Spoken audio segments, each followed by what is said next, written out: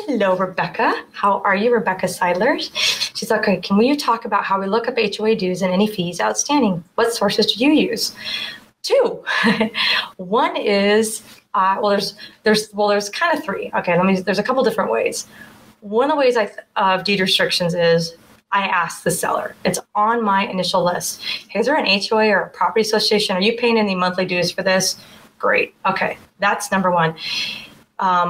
And I always kind of want to back it up with something else if I don't know the area. How would I back it up? I'm looking at the legal description.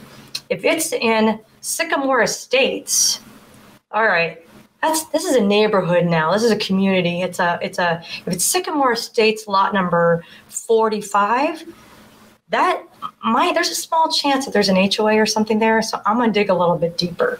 And then what I usually do at that point, I'm Googling, not kidding. I'm gonna Google the stuff and try to find it.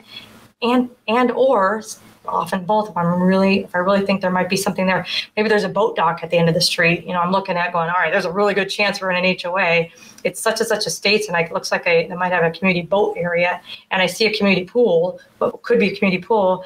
Then I call a county, and they can help me and point me in the right direction. So, excellent questions.